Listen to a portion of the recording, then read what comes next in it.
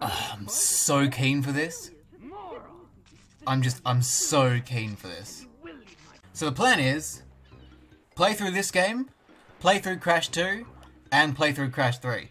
Because I've got an itch that needs to be scratched. I need to play this. I need to play these games again. Because they're just so good. They're like the best games ever. I'm definitely not going for 100% though, because that's just too much. And to be quite honest, I've done that enough times already, so I can't really be arsed. Especially with this game, because this game is ball-bustingly difficult. I mean, I usually like getting my balls busted, but not really up for it this time. Ah! Got the gem on first go anyway. Maybe I will go for 100%. Maybe I can do this.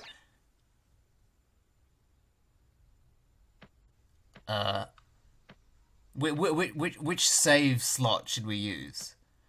I'm feeling... We've got one for Spyro, we've already got one for Crash. Let's go for number 12. I'm feeling number 12. Jungle Rollers. I don't know what that was. See, the thing is, because of my setup, I can't actually hear any of the audio. So it's kind of weird to be exploring these lush environments with absolutely no sound whatsoever. It's like watching someone talk, but not hearing anything come out of their mouth. Which is kind of a weird analogy, but you get what I mean, right? You know there should be sound, but there is no sound. And you guys can hear the sound, but I can't. I don't know, it's just weird.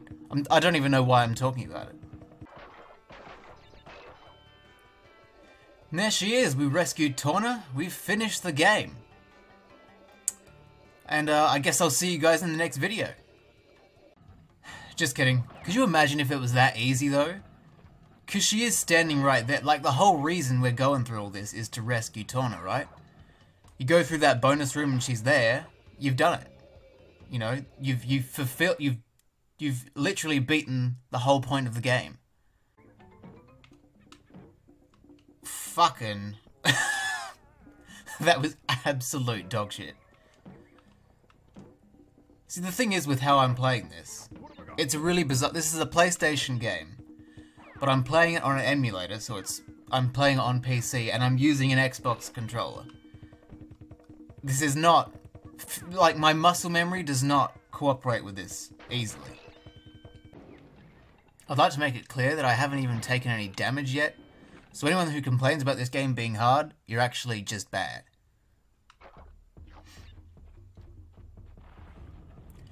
I have a very vivid memory of this level.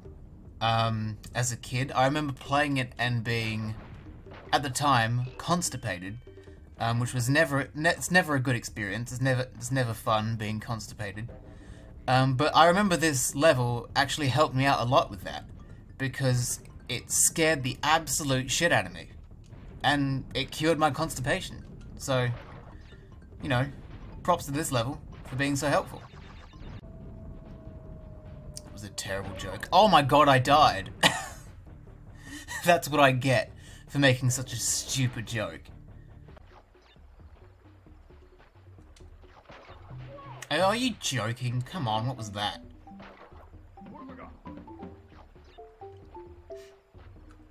We can't be making such stupid mistakes this early on. This is a hard game. This is not a good sign. If I'm fucking up like this in the early levels of the game, oh my god. It does not bode well for the more difficult half of this game. Woo! What am I doing? What was that? I don't even know what I was trying to do there. Crash was just doing some fucking ballet while waiting for the leaf to come back. Oh, come on. I really shouldn't be using the thumbstick. I should remap the controls to the D-pad. But because I'm stubborn, I'm not gonna do that. I'm gonna stick with it. I made a bad choice, and I have to live with the consequences. Now this is where the game really picks up in difficulty, because this is one of the most... I actually got hit by him. Oh, that's embarrassing. I was just about to make fun of how pathetic this boss is, and I just ran into him and got hit. That is embarrassing. Jesus Christ. This is going to be a rough playthrough. That's a bad omen if I've ever seen one. Jesus Christ. I like this level's name, Rolling Stones. I think that's pretty funny. But it also sort of makes me think, you know, why are there rolling stones? Well, first of all, are these even stones? Do these qualify as stones? They sort of look more like discs. See, they're CDs. They're CDs made of bloody rock. So that's kind of cool. And also, why there's so many? What purpose do they serve? And finally, why are the Rolling Stones called the Rolling Stones? I'm sure there's a reason for it. I don't know anything about the Rolling Stones, other than the fact that they're a band, and also a magazine, I think. See, this is what happens when I try and reference sort of popular culture and things that people know. Because I don't know anything. So it just comes out as inane ramblings. Is inane even a word? I think I just made that up. I'm just going to stop talking for about 5 minutes so I can just gather my thoughts and hopefully come up with a way of making this commentary decent. I'm not hopeful though. How? What? Hang on. You can fall outwards in the bonus levels? What the fuck?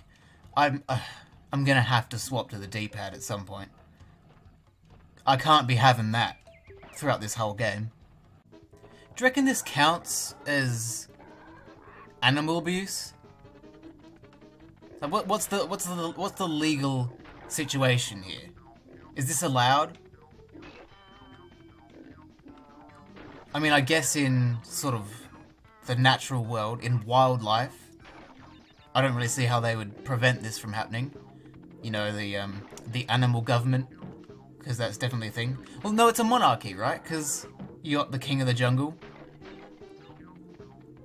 So maybe they do have laws against bandicoots riding hogs. But is this animal abuse? Like, if you had a fairly... oh, fuck. If you had a fairly decent-sized dog, and a child attempted to ride it like a horse,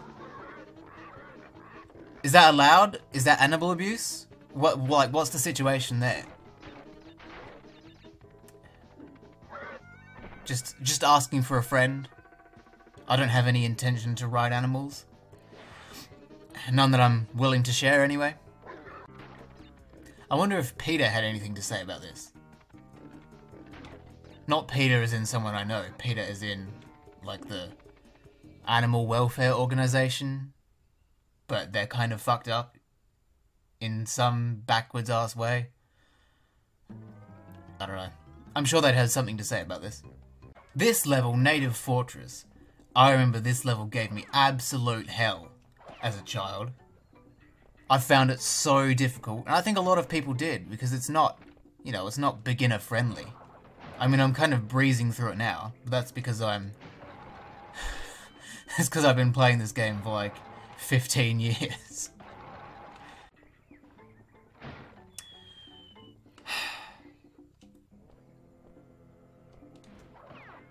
Oh my god!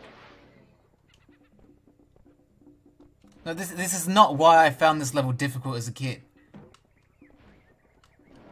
I think I managed to sort of stand still at the edge of platforms. I didn't think that was a problem.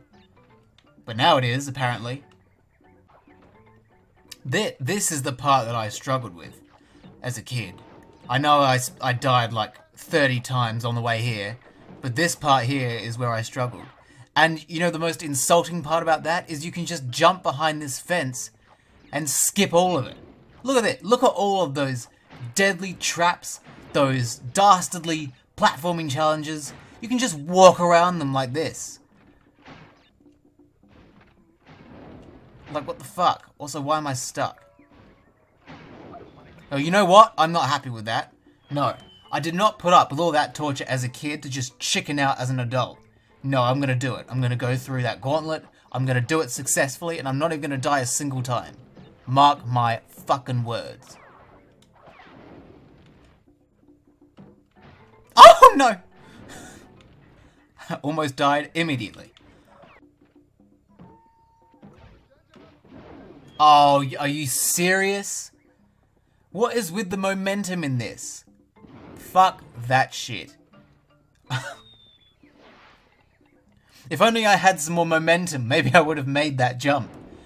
Fuck me. See? Why did I struggle with that so much as a kid? I'll never understand. Oh, I do understand. It wasn't easy. It's only because I've done it like 50 times. Whoa! I don't know what that noise was. I was actually just imitating the monkey. But what was that? How was that? What even happened there? Oh my god. This is where everything's just gonna fall apart. In Up the Creek? Are you serious? This level's supposed to be easy. I'm dying in Up the Creek. Outrageous.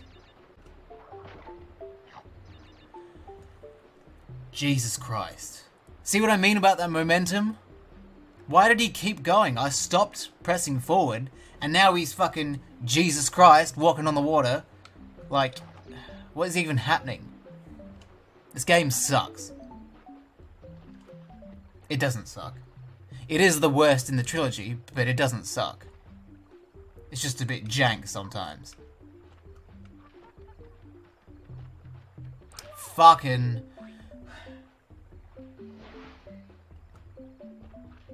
Yeah, that was jank too. That wasn't my fault. That's because the game is bad. It's a Ripperoo. Love Ripperoo.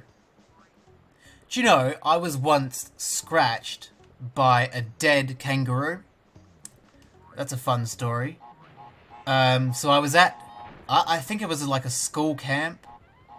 We went somewhere for like a weekend. And we were going on a night walk, and I tripped over something. I thought it might have been like a log or I don't know, something like that. But it was the fucking hell. It was the corpse of a kangaroo. It was like the decomposing corpse of a kangaroo, and like I caught my arm on like it was like a splintered piece of bone, and I was like, oh fucking hell! I just scratched myself on a dead kangaroo. And, you know, the person who was next to me sort of tried to help me up. You know, because it was dark, we couldn't really see what was going on. So they were like, oh, what the hell happened? I was like, oh, I tripped over something. It must be a dead kangaroo. Because, you know, that's what happens to everyone all the time. As they were helping me up, the person dropped something. I don't know what it was, but they dropped something like into the open corpse of this kangaroo, and so they were sort of digging around in it to try and find it. Whatever it was, I can't remember what it was. It must have been like, I don't know, one of those mini torches or something. I can't quite remember. But obviously that's quite a stressful experience, you know, digging through a fresh kangaroo corpse. So I tried to calm him down. Sort of spoke to him, you know, like saying things like, I don't know. You know, weren't you wearing a watch a minute ago? You know, something like to try and change the subject. But yeah, it was quite distressing. And I guess that's how Ripperoo ended up as well. Just a decomposing corpse of a kangaroo. That was quite a grim way to commentate that boss fight, and also to end this video. And I didn't even tell the story very well. Sort of stumbling all over myself. Anyway, I reckon that'll do it for now. We'll come back to this and explore the Lost City next time.